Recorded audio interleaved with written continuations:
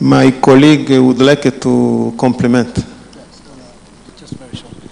I'd like to give a personal analysis on investigative journalism, and this shouldn't be attributed to anybody else but me. Well, when you look at investigative journalism, first of all, I think the way you look at it should be contextualized as well. And I think that looking at Rwanda, its size, small, but well organized, government very proactive. I think when I was working with the radio, I used to compete with the police and the military for information or leads or scoops. Why? Because the government here is so organized. They are so proactive. And you know, you investigate something that is hidden.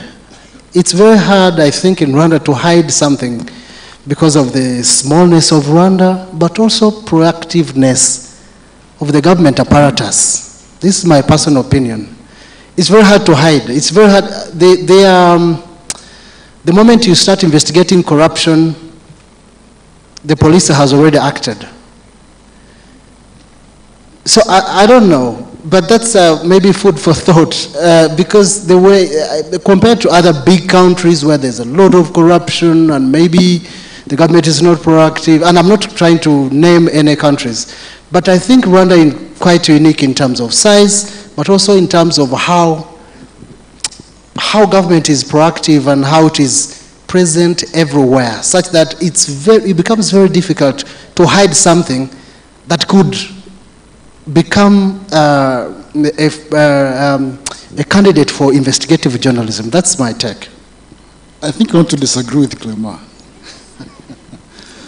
Because the reason the Access to Information Law was passed was to promote some of these forms of journalism that we want. And I think everybody agrees with me. Because that's why Access to Information was highly passed, and it was a law that came to open up. Now, talk about data journalism. I think this is one of the skills that we lack among our journalists. And probably this doesn't require financial issues. It's all about laziness. And this is very important in giving information to the police as they lead to investigate corruption, or Rwanda Investigative Bureau. This is very important to the government to promote accountability.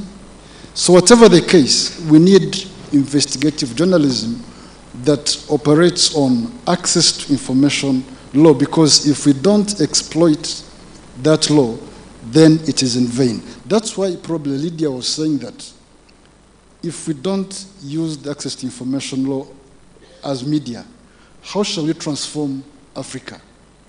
And yet, when we talk about Africa's transformation, we are talking about good governance, accountability. And I believe this was the very essence of having these laws being promoted as we celebrate the Windhoek Declaration that brought about the Africa of Information. This is all about what they wanted.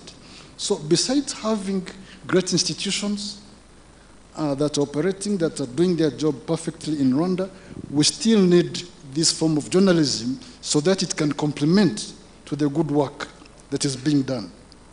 I also want to make a brief comment on Mr. Arthur's brave kind of analysis of self-censorship compared to media freedom and the differences that we see. Indeed, briefly, everybody would... because yes, we're running briefly. out of time. Yeah, Yes. briefly. I want to talk about external and internal forces that could be influencing media freedom.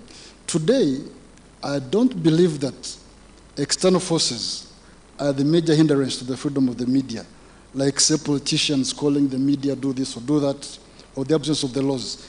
It is rather the internal forces that are highly affecting the media. The conflict between business and editorial. You come up with a story, and we've been receiving most of these complaints, and probably the business manager would say, what if this story comes out? Shall we ever have an advert from MTN? Think twice. So such a kind of scenarios have been reported to us, and we've had situations whereby some journalists have even been affected by their contracts. So it is important that we work on the internal forces. Probably the 77.1% will go up to either 90% in the next barometer. That's what I wanted to highlight. With Buhura, who's talked about the issue of everybody coming in the profession, I think that's not right. Because whoever comes to this profession, if he's accredited, there is a process. Unless you serve without an accreditation card or press card. Saying that we have primary leavers in the profession, I think that is a lie. Our statistics reveal that over 80% of our journalists are graduates. So I think probably what you wanted to mention is something different, but not that is trying to advance. Well, thank you very much. I don't know if I have a few seconds for you to give us your closing remarks. 2 seconds, your closing remarks as we sum up, because I see my colleague Novella is... I appreciate the fact that our freedom of expression is above 90%, because every other right that a person would exercise would depend on freedom of expression and access to information. So if we have these rates that are so high at this level, then the atmospheric pressure of our media, which the barometer is trying to reveal, I think is headed to the best position. Thank you. Clement, your closing remarks? Congratulations again to RGB for the work. Well done. 72 is quite impressive, but there are areas, of course, to improve. And I really wanted to challenge the professor, but maybe another time, especially on gender, on promotion of gender equality, where it is 77.2%, and so-called gender expert. I really want to challenge that in a different forum, where media houses, I'm happy I'm looking at Arthur, please, media houses, have gender policies, your internal gender policies, how you manage gender issues. Please, it's a challenge. I'm concluding by that. And we are happy. The Swedish Embassy is very happy to partner with RGB and whoever is promoting freedom of expression, but also media freedoms, but also evidence-based media development. Thank you, Clement. Peacemaker. Thank you. I would like to appreciate the work well done. And as the Media Council, we are more than ready to give our contribution. And this tool, this instrument, will guide us in terms of planning as far as the media capacity building is concerned. Thank you. Thank you, Professor. Thank you very much. I wind up by going back to Karoladi's issue of sub-journalists being paid by commission, which in the end influences the kind of stories that are written. There was an issue that came out, the issue of editorial boards. Some people are saying they're not doing their job the way they're supposed to be done. And this actually concurs with, again, Mr. Asimwe's issue of going back and find out to what extent are the editorial boards doing their job or their impact to the quality of stories. Thank you very much. Thank you very much. Please give them a round of applause as we close down our session and hand back to Novella. I know I saw a couple of hands up, but please let's keep the conversation going on social media. As you know, it is one of the informing platforms. So yes, feel free to tweet, tag them, and ask them these questions. Thank you very much. Novella, I hand it back to you. Thank you.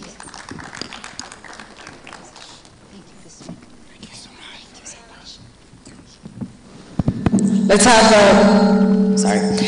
have a warm round of applause for the panelists and the moderators. I think, as highlighted by the moderator, this is just the start of the conversation, and those are conversations that have to be ongoing to ensure that we are able not only to continue working and trying to look for profits, but at the same time evaluate and assess the work and the content that we're providing to the public and to the beneficiaries in general. I would like, without further ado, to welcome Honorable Judith Uwizeye, who's the minister in the office of the president as our guest of honor this morning. And just after that, we'll be having the group photo here in front. Just after that, to conclude with a coffee break.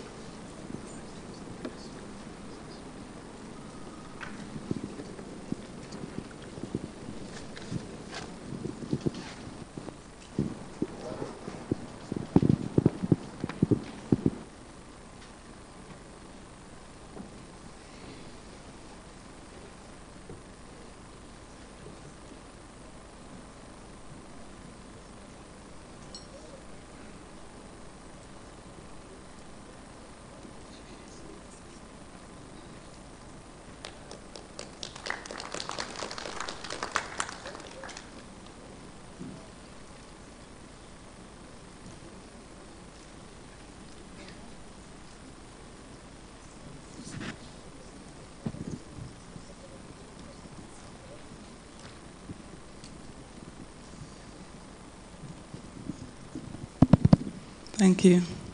They didn't want me to speak. Thank you very much. It has been raining since morning, and I have been saying that raining is a blessing. So blessed I'm a journalist today. But those who are here, thank you.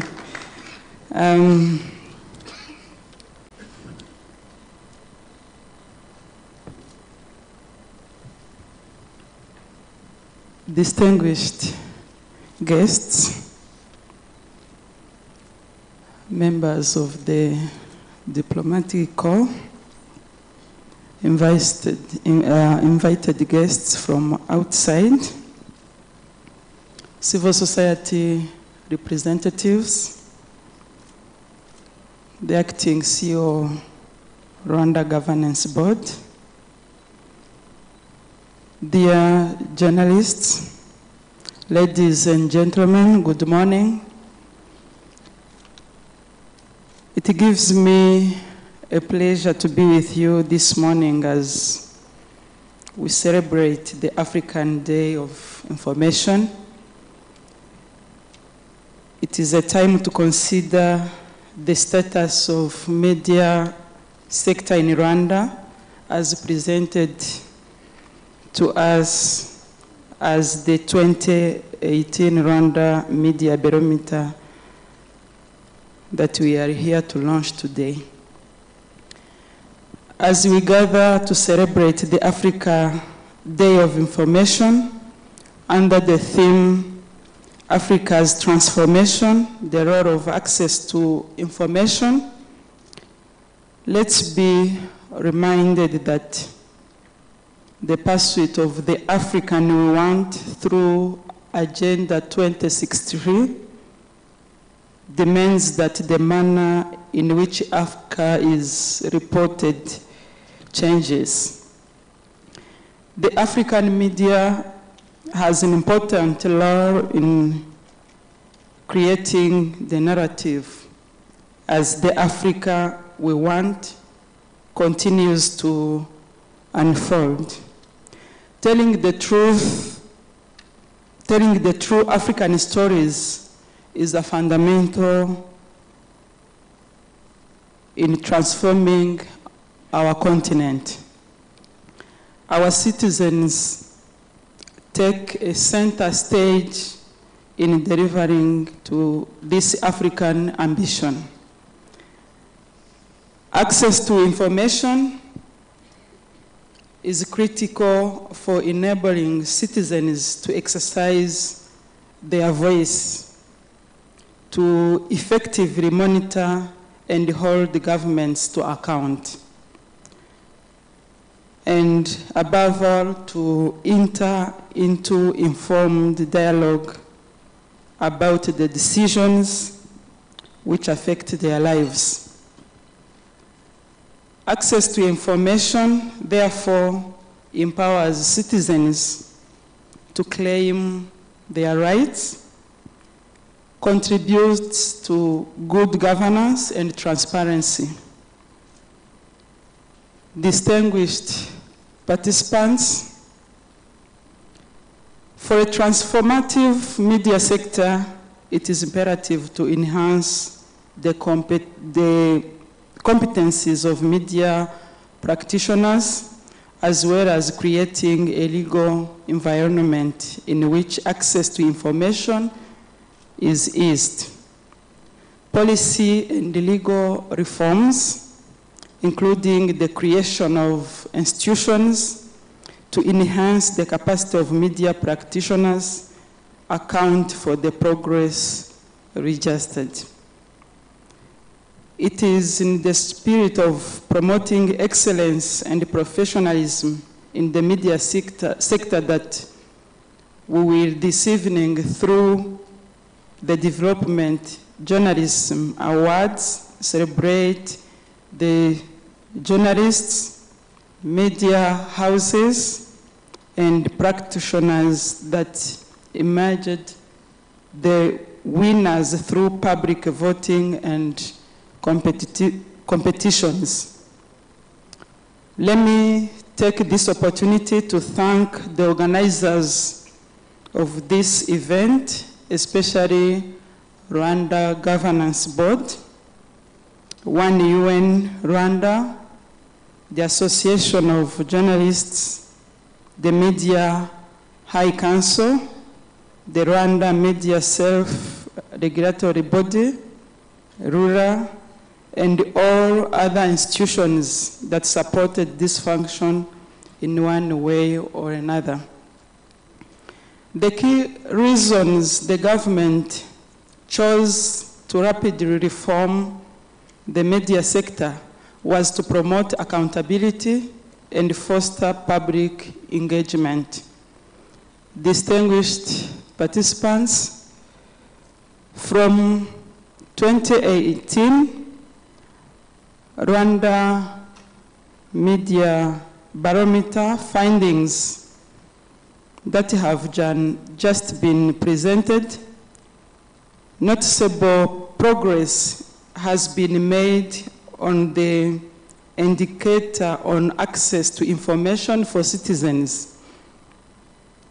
It's the most improved indicator, as it is scored 65.8% in 2016 and 76.4% in 2018. It's also important to note that indicators on freedom of expression, media availability, and access to information for citizens, as well as public trust in media, were highlighted in some of the best performing, which is a testimony of much improved operating environment of the media sector in Rwanda.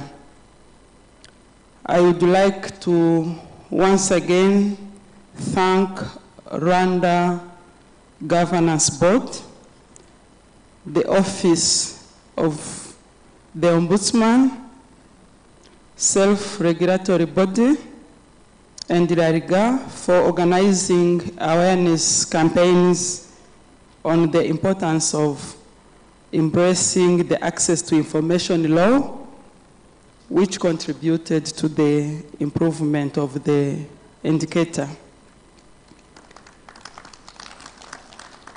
Although the indicator improved, I'm aware that there are some places where journalists still report that they find it difficult to access information.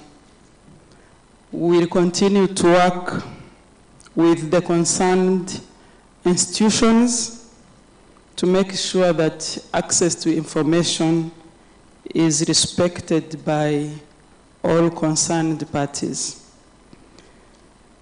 Distinguished guests, ladies and gentlemen, I'm glad to note that Rwanda Media Barometer is a homegrown tool that gauges the taste of media development in the country.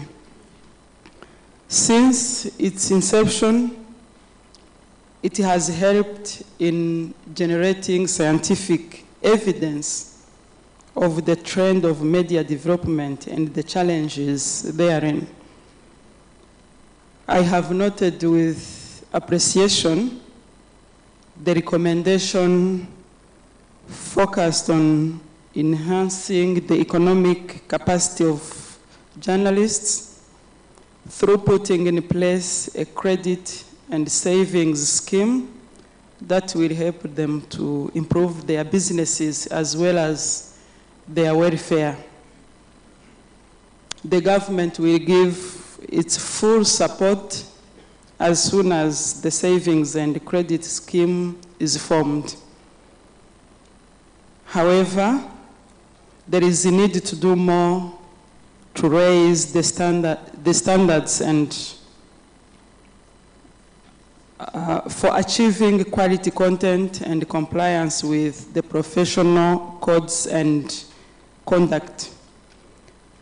The event this evening that will recognize excellence in journalism and the public appreciation of the services journalists and media houses offer to citizens is an important event that creates a culture of competitiveness and excellence that leads to quality work.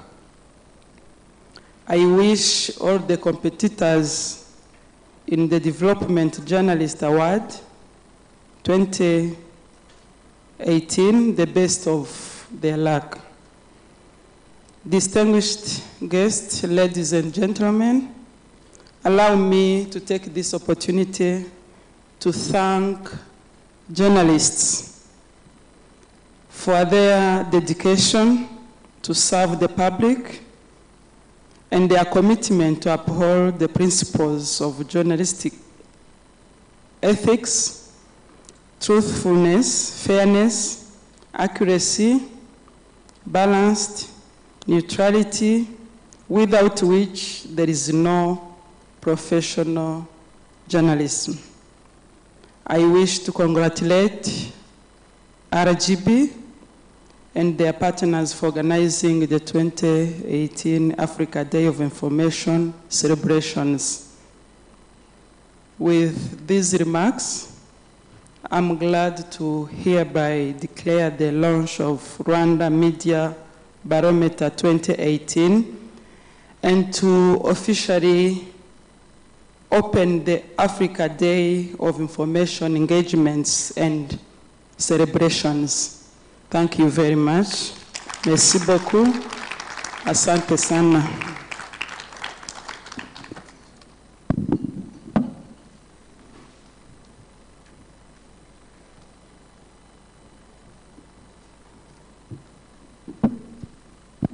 Thank you very much, Honorable Minister.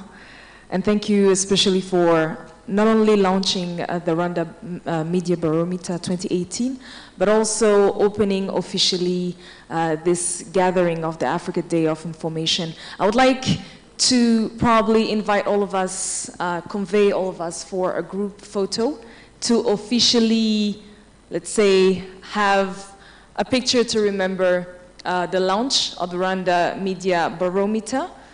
I think the team is helping us to make sure that we have all the needful. And just after that, I will invite you for a coffee break, a slight coffee break. Again, we have incurred a slight delay in the program, but we'll have a 20 minutes coffee break and be back and seated by 12:30 for the proceedings of the day. May I all invite you to come forth. Thank you.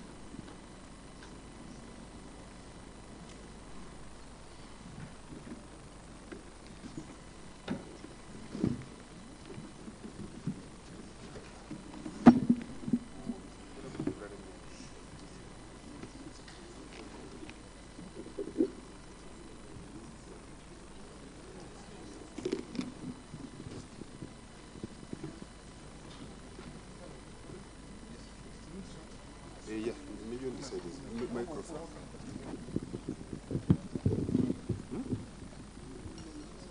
Uduki?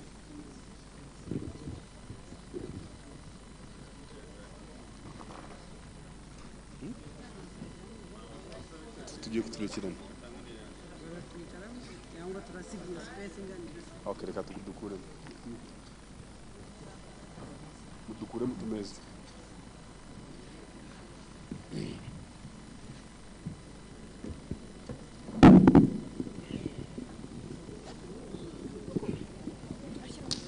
Utumeza no kudukuramo. Zikopa ngira ngo niryo rikosa.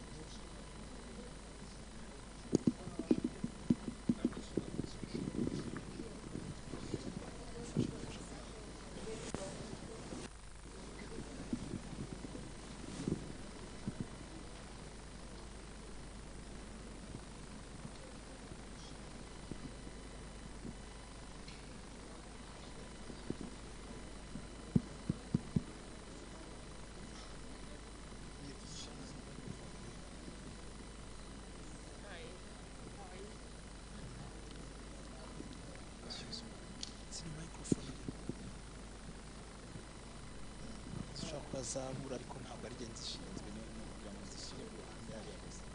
Nanjye ari kumenya ko ari ingenzi. Zikeneye iyo vuba. Zishize ku ruhande.